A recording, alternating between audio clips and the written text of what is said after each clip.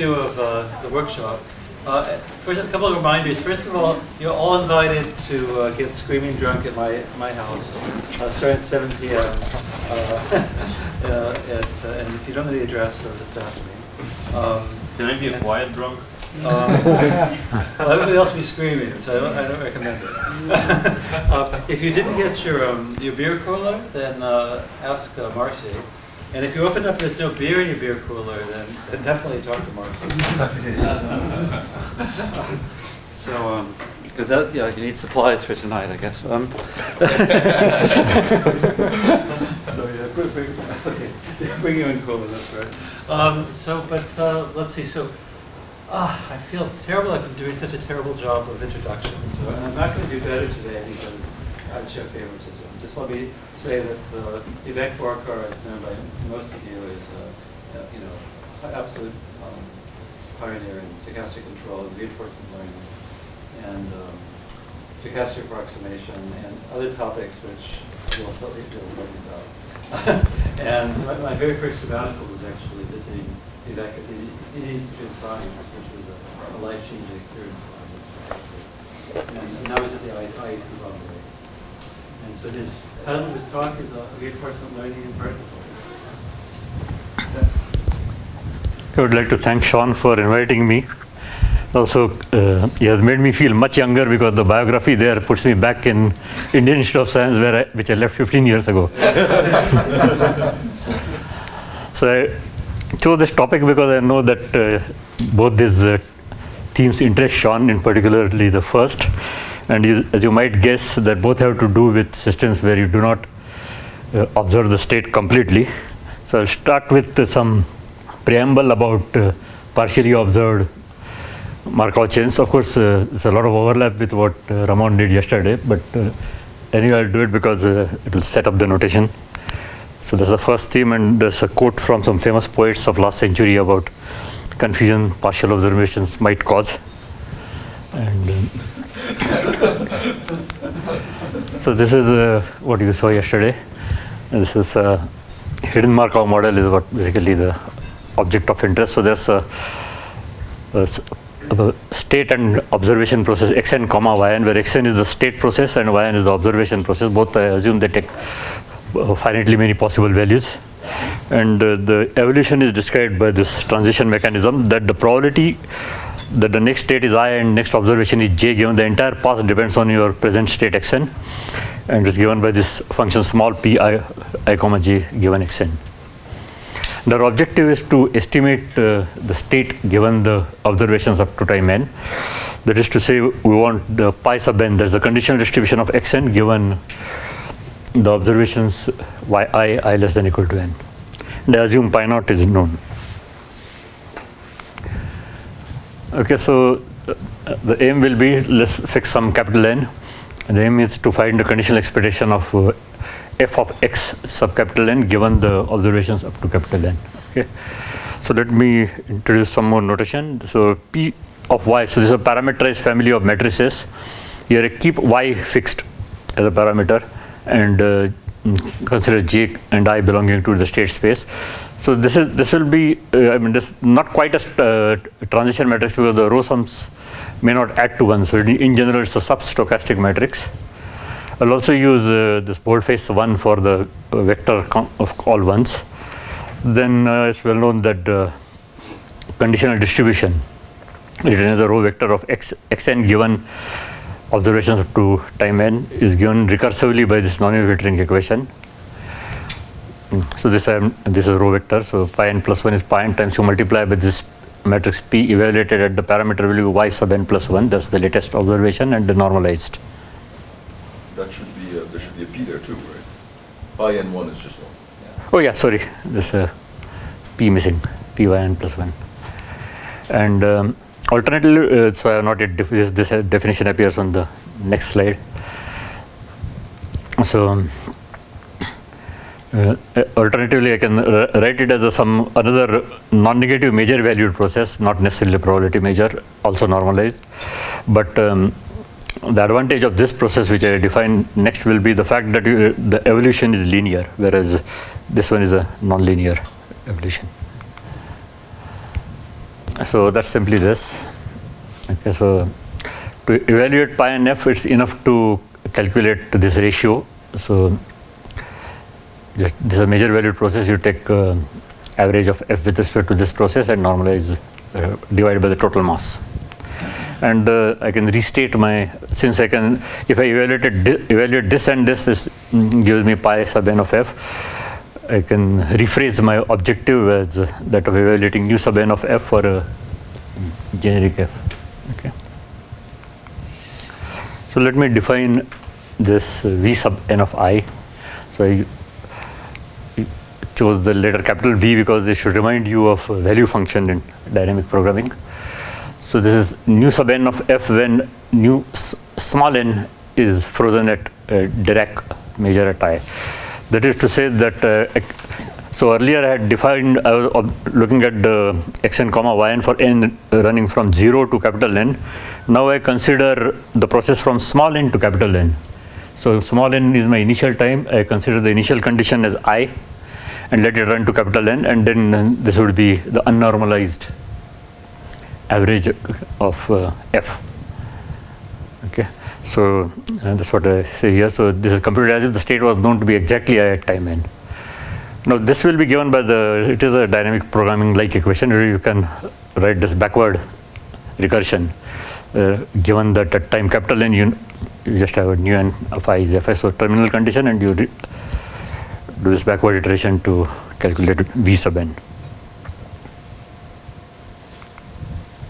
And similarly, so that was for f. Now for the normalizing factor, I also need the terminal condition equal to 1. So the similar, this is exactly same same form as this, except that instead of f I have 1. So I sort of to distinguish this from the previous one, I have put a hat here. Okay, let me again go back here. So remember, keep this sort of remember this equation. So backward recursion for v sub n, and I rewrite it as this. So I just multiply and divide by some transition matrix q. So transition probability is q, where q is some irreducible stochastic matrix. And what I will do is consider a Markov chain x tilde n with transition matrix q and initial distribution pi naught. So this is basically like importance sampling chain. So this is, those of you who are familiar with Markov chain Monte Carlo, when you calculate the average with respect to some sample average of a Markov chain, instead of the original measure, you can use some other equivalent measure, and some other transition mechanism with respect to which the original one is absolutely continuous. And then you have to correct it by plugging in the likelihood ratio. Otherwise, you would get the wrong average. So roughly the same idea here. So I have plugged in this likelihood ratio like object here. And then what I do is have several independent runs, which are called particles. So think of m different particles running, and they are indexed by a superscript k.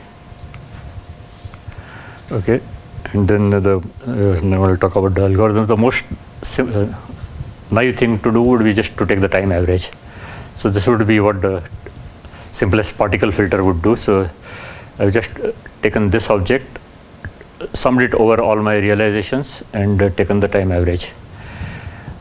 And then by law of large numbers, you will as m tends to infinity, it's consistent. It converges to the quantities you want. Okay, because if you just write down the expectation of this, you will write the q I naught I1, q I1 I2 dot dot dot, and that will cancel off with this, and you will get what you want, the corresponding piece there. In what sense is this Markov chain Monte Carlo? This is just independent samples, right? Yeah, yeah. So that's what, okay, it's a combination of both. In the sense that each sample path is a Markov chain path, and then you are, there are independent such paths. Oh. This is not the proposal. This is the simplest version. Sense in which you mean Markov chain Monte Carlo. This is Monte Carlo. No, this is a chains enter for a completely different reason. Yeah, this is a kind of a naive particle filter. Let me put it that way. Yes. I am going to change it soon. Okay.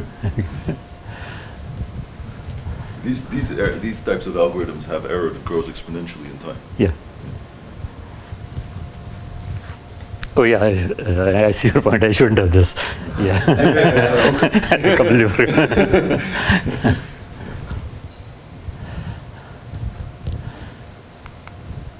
Okay, so I'll give the learning version of it, which is the objective. So another quote from a famous poet who in late 60s sort of foresaw the importance of learning algorithms and also their limitations.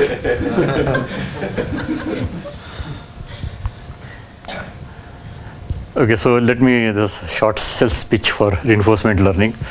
So it's convenient to view reinforcement learning as some kind of a cross between, and this is not for this particular problem, but for example, say for approximate dynamic programming or policy evaluation of say fixed control policy in Markov decision process. So one could view in such application, one can view it as a kind of a cross between MCMC and iterative schemes like policy iteration or value iteration. In fact, what reinforcement learning does is it's a stochastic approximation variant of the classical schemes in some sense. You have to tweak it a bit sometimes, but that's the intuition. Now it has more per iterate computation than the MCMC, but it's a much lower computation than the classical iterative schemes for solving dynamic programming equations, because it's a sort of typically they're simple incremental schemes. You take one sample, plug it in, and make a small correction, and that's sort of typically true for stochastic approximation. It generally has lower variance because there's an implicit conditional averaging there compared to MCMC, but higher variance than deterministic schemes obviously, because there's no variance for deterministic schemes. So there are trade-offs involved. Okay, so this is so I had that backward equation like object here. Yeah, this equation for f and this for 1. And this is the stochastic approximation or learning variant of it. So what I do is I'm running run this chain x tilde k plus 1 sub n. So I take if I at time, so this is k plus first chain at time n. Suppose at time n I'm in state I, and then I move to some n plus 1, and so you have observation y, and this of course is given. So I plug these values in and make an incremental correction to my previous iterate. I think this. Yeah, that's okay. So take a convex combination of the previous guess plus this correction term with sort of conditional likelihood ratio plugged in here. And the step sizes are chosen according to usual Robbins-Monroe scheme. And similarly for the normalizing factor, just only difference is that I have a 1 here instead of f. And then the claim is that this works, and the usual ODE analysis will show you that. Ignore this kind of factors come because of sort of asynchronous computation. You are running just a single chain, so the fraction of times any given state is visited, etc. matters. But as long as this is bounded away from 0, it doesn't matter. So if you ignore this, consider these differential equations, which are particularly simple. So for n equal to capital N, it's frozen. So if you take n equal to capital N minus 1, this part will be frozen, and therefore you can show that it will converge to the fixed point of the backward equation, not fixed point, sorry, solution, the one iteration of the backward equation. Then you go sort of from n minus 1 to n minus 2 and so on. Successively one can argue that this differential equations converge to the solution of that particular backward equations which I had.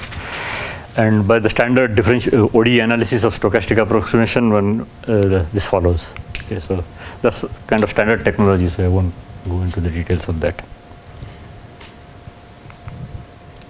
Okay, suspicion I'm going to finish very early. You don't have to worry about delays today. So what is the? I'm sort of missing the point, I think. Oh, okay, yeah. Why are we doing this? Yeah, good question. This reduces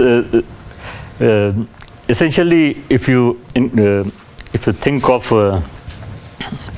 reinforcement learning as a stochastic approximation variant of MCMC, what you gain is that you reduce variance considerably, and that's Sean has, for example, been using that idea quite a lot. He takes fluid limits and then looks at the corresponding value functions and use them as control variates. So it's sort of.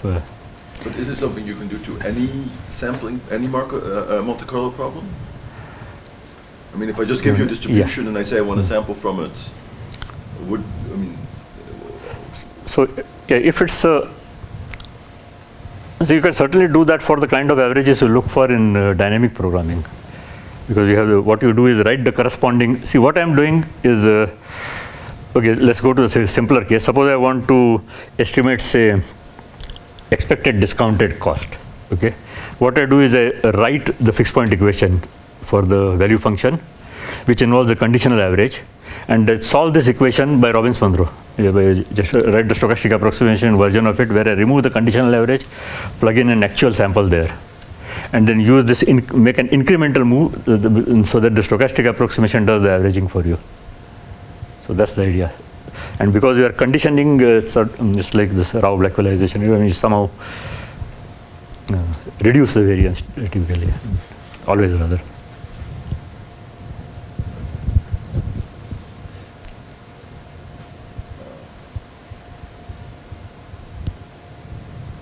This is a fixed point equation, right? Here you have a fixed recursion. Yeah. Here it's a So it's but same spirit. You write some linear equation for the quantity you want to solve using one-step analysis. So typically, all these equations involve one conditional expectation somewhere. So the right-hand side will involve a conditional average over either the previous iterate or the next time slot. Okay, and you write a stochastic approximation version by just writing the next guess as 1 minus an times the previous guess plus an times whatever correction this right hand side, except that you remove the conditional average and plug in an actual sample. And because of averaging properties of stochastic approximation, the limiting differential equation will be actually of the form x dot equal to fx, where the fx equal to 0 is the what you are looking for, the solution of fx equal to 0.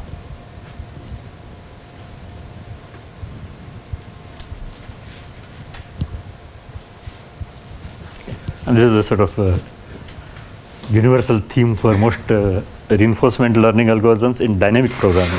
There are other applications, but just for approximate dynamic programming, all the algorithms tend to have this form. Sometimes you change the dynamic programming equation to make it stochastic approximation friendly. For example, in Q learning, the average is inside a minimum. So instead of the value, you look at what's called the Q value, where the dynamic programming equation pulls the average outside of the minimum.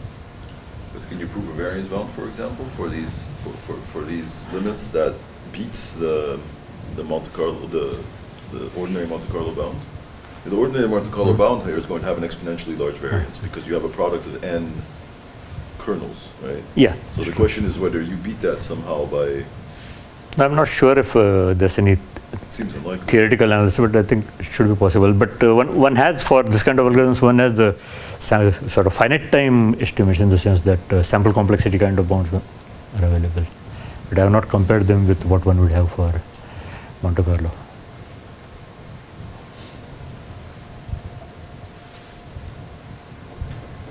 So using concentration inequalities, one can show that sort of a certain number of samples will be with high probability within a small ball around the limit.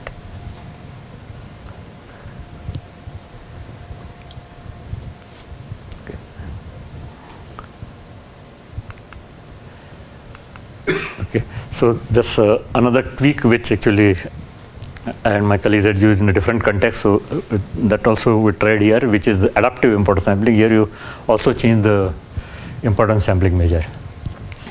So that's given by this P tilde normalized, and P tilde is defined here, so I'll motivate this in the next slide. So this is your current guess. You sort of multiply your P by this and take maximum of this and some small number eta.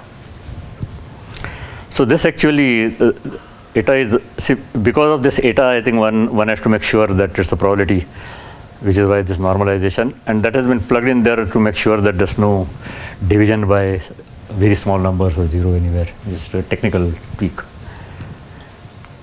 Okay, and the reason that particular choice was given is that one can sort of argue that this particular thing will be the zero variance measure for him. So the way one chooses importance sampling measure is, so you are trying to, suppose you are trying to estimate probability of some rare event, then the ideal measure with which you would sample is the conditional probability given that event. I mean, if you have seen any rare event simulation, this is the way you start. But that conditional probability is defined in terms of the quantity you are trying to estimate, okay, namely the rare event probability. So you cannot use that measure. So what one typically does is try to come up with a good approximation for that. So here in adaptive importance sampling, one does that recursively, because anyway you are estimating it. So at time n you have some estimate, you use that as though it was the correct thing. So this would be the perfect thing one thing to use. Is actually, if you write down the equation, things will nicely cancel out and you will immediately get what you want. But this is what you are trying to estimate, so you can't use this. So what I have done is to replace that by the current estimate. Okay, so this is again the kind of standard methodology in adaptive importance sampling. And as I said, the eta is there just to avoid numerical problems. Okay, now smoothing becomes a little problematic. So here the idea is that I want to estimate f of xn given observations up to some capital N, which is after n. So you are looking at something in the past. So you again you can write this, and you will see that it corresponds to nu n of small nu small n f v hat n. V hat n was the basically the sum of products. So that was nu sub n. Okay, that was the quantity which I was computing with the terminal value 1. Okay. So now you need to plug in this as well. So one can write an appropriate algorithm with this. So this will go from small n, 0 to small n, and at small n I plug in this. So you have to compute this separately and plug it in here. And now this is okay if you want to find the conditional expectation at fxn at one fixed n. But suppose you want something more here.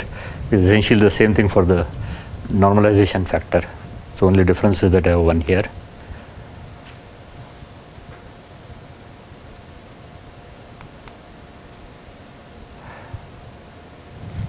It's probably an error here as well.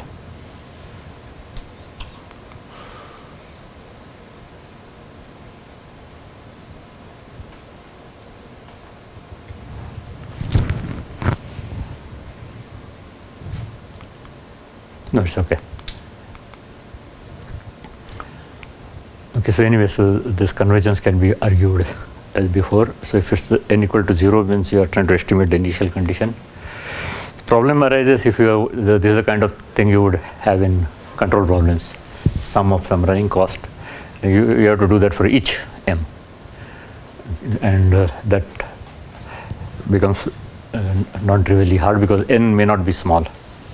The capital N may not be small.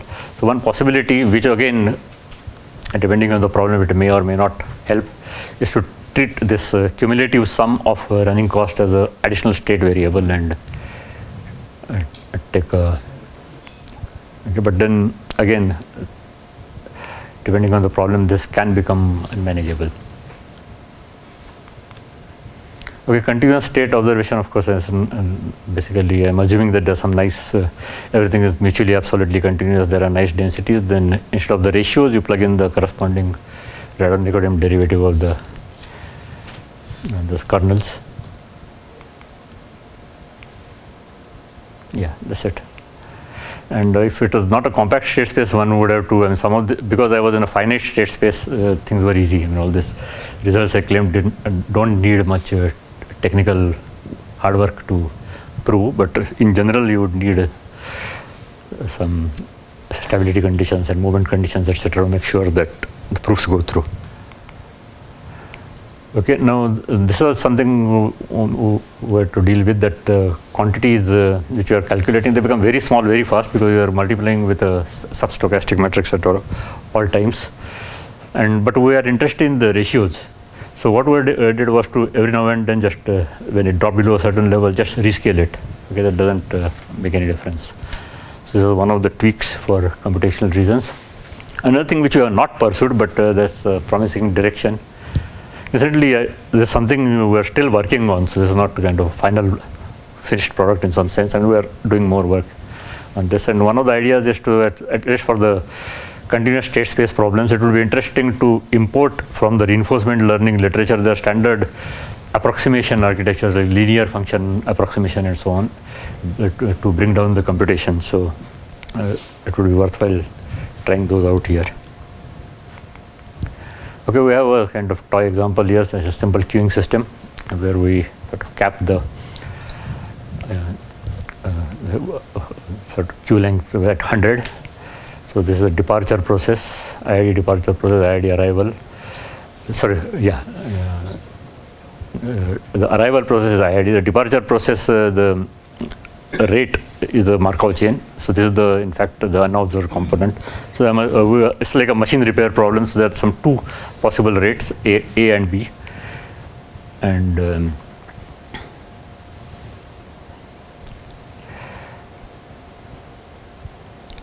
this rate is a Markov chain which sort of flips between two states, which you can think of it as a machine working or faulty.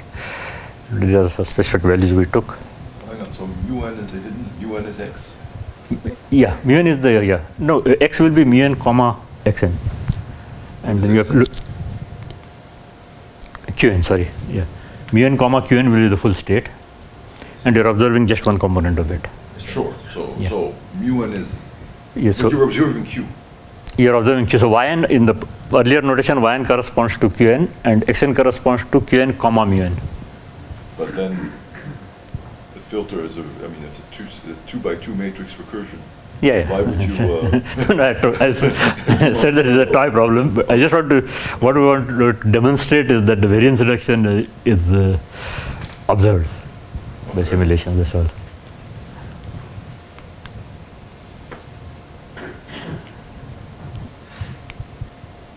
Okay, so these are the assorted parameters which we chose. And yeah, as I said, xn corresponds to this rate which is flipping between high and low, and the queue length, and yn is the queue length which you observe. And the transition probability is this Kronecker delta arises because you are actually observing one component of the state. And this you can just write down by inspection the transition probabilities, and correspondingly the non-wave filter, and the algorithm becomes this. Okay, there's nothing new here. I'm just translating what I had earlier for this specific example. And similarly for adaptive importance sampling. Okay, so let me, I have the figures later, but I'll just summarize the conclusions. What we found is that, so the naive importance sampling is just using fixed Q. So that leads to lower fluctuations than MCMC as we increase n. I mean, if n was not large, say 20, 30, etc., the gain was not much. So if the advantage, if any, will be only for large problems. So for n equal to 100, for example, you see that you get a lower variance by using the importance sampling and the reinforcement learning based scheme. Adaptive importance sampling always did better. But of course, there's a trade-off. It's a more complicated scheme, more computation. And so one thing I forgot to mention here is that one thing which we found for the adaptive importance sampling, if you start adaptation right in the beginning, it's kind of some numerical issues. What we do is just run naive importance sampling for a certain length and then switch to adaptive. That works better.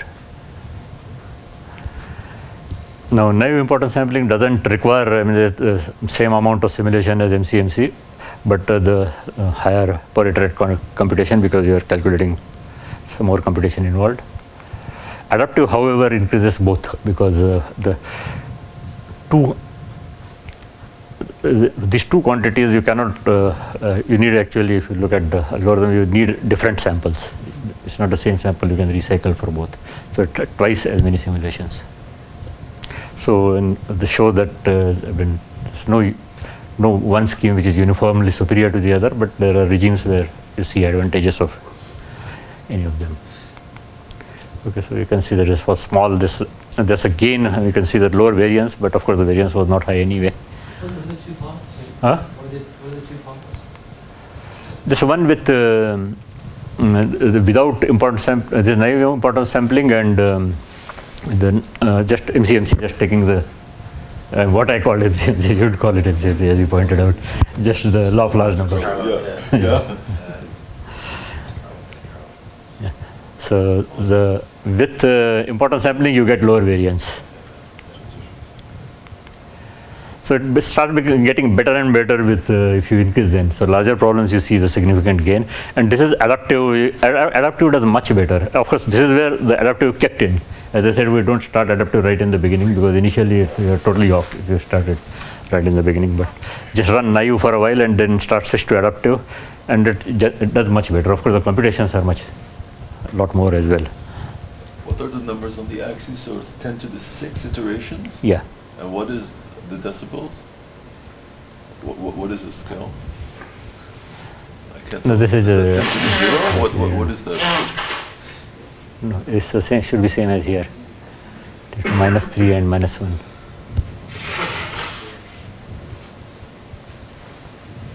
That's quite expensive for such a simple problem, right? Yeah, I mean, see, we are not. I'm working with an undergraduate. We are not optimized this or anything. It's just to kind of proof of concept kind of simulations. But your buffer size is 100, right? Hmm? Your buffer size is 100. How are you starting your queue? Yeah. You're starting it empty and you're only taking 100 steps. You can't fill. The buffer you're observing, so this doesn't enter the complexity of the problem at all. Yeah, it's just the complexity. No, yeah, buffer size is 100. It's without the conditional distribution, so it's completely irrelevant for the. It should not make any difference for the computational complexity of the problem. Because you see a fixed path of the two, and it's just a two-state machine. Yeah, so this is the number of samples was a capital M. That so you run this path again and again. Oh, I see. Yeah, of course, because it's actually for 10 to the 6 steps or something. Yeah. I see. Okay. Fine. I see. And similarly for 200 you get. In fact, the naive kind of averaging did pretty badly here. Okay, some future directions which were. Oops. So one thing we want to try is the EM algorithm in this framework. So this, instead of this pure estimation, here there's some unknown parameter which you try to estimate. Then, as I already mentioned, try to see if incorporation of function approximation, like linear function approximation, etc., can help. And finally, this was the sort of long-term motive so reinforcement learning for partially observed Markov decision processes is kind of a gray area. And at least if you consider parameterized control policies, perhaps one can use this kind of approach to get somewhere. I might be through. Yeah, I'm through.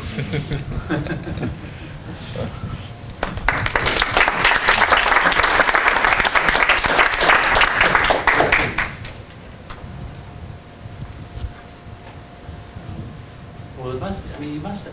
So, if you've got a dynamic programming, formulation for like this. I mean, you've mentioned function approximation. Mm-hmm. I mean, either it's true or it's not. So I mean, the problem is it's time varying. You've got VM, and you don't want a function approximation for each VM. But do you have any hope of somehow changing the problem so you can get a linear basis? I can't see how to do it yet. I want to see it. The time varying nature is what scares me. No, so yeah, so we're looking at the sort of value function clone has two arguments, the state and the current. So v of I comma n. Yeah, the n scares me. Yeah, so you'll have to factor that into the. the. Any hope of dealing with that? Because it's. No, so you'll have to take a function. The function approximation will also have to involve functions which depend on n. Then you'll have the number of parameters will grow with capital N. So yeah, that's true. That scares me. But there are, I know that there's some work in finance community which does look at sort of finite horizon problem with reinforcement learning. So I have to check exactly how they manage.